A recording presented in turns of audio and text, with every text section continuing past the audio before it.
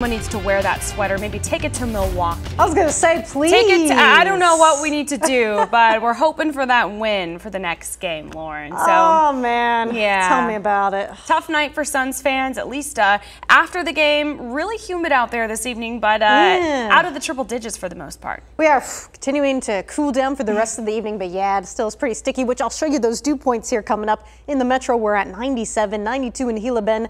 Lake Havasu, you're in the mid-90s and cooler across the high country. It is downright juicy out there, okay? You walk out there, you just feel the thickness in the air, and all this monsoonal moisture is going to stay locked with us. Lake Havasu City, we see you. Check out the rain that came through earlier around 4:30, 5 o'clock this afternoon. There it went. It was more bark than bite on the radar. A lot of this didn't quite reach the ground. It evaporated before doing so. But you know what, anytime we see something like this on the radar, we get pretty excited. This part of the state, as you know, it doesn't see too much in the way of rainfall. Well, what's left out there for the rest of the evening, just some showers, perhaps some thunder showers. I wouldn't completely rule out lightning across Navajo Nation. Nothing severe or anything like that. We're past this point. Just a total 180 compared to what we had yesterday evening. Lingering showers could very well greet us by tomorrow morning. Most of us dry, though.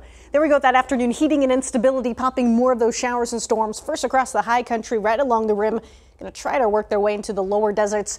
Just going to have a hard time doing so. Do I think we're going to see more storms compared to what we had earlier this evening?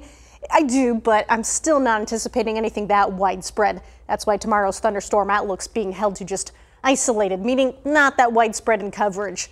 After midnight, you'll drop to 85 in the metro, 86 in Tempe.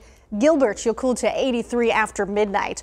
We'll wake up tomorrow morning, temperatures there, and then we'll bounce back right into the triple digits. But cooler temperatures are on the horizon.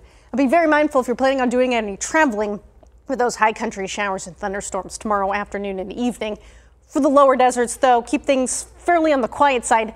In fact, over these next few days, we're going to be more or less in a lull in that activity. But check out Thursday and Friday. If anybody in this entire area is going to be seeing showers and thunderstorms, I'd place my bets on Thursday and Friday of this upcoming week. All right, we're going to hold you to that one, Lauren. Thank you.